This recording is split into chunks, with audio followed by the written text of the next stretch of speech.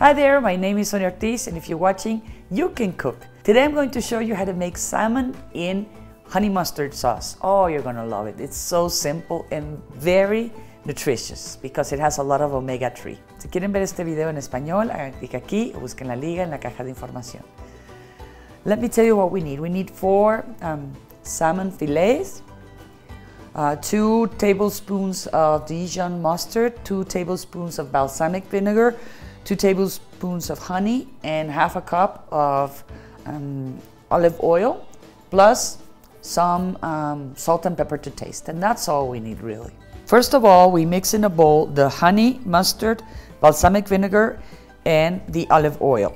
Mix well using a whip. Sprinkle the salmon fillets with salt and pepper on both sides.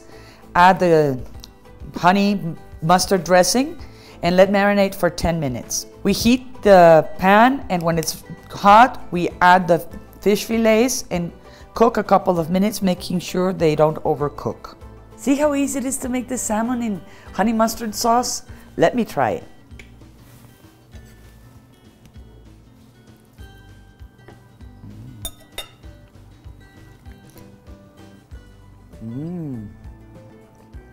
Definitely, the flavor of salmon with honey and mustard is incredible. If you like it, give us a like. Make sure you subscribe to You Can Cook, where we publish for you 5 new recipes per week. See you next time.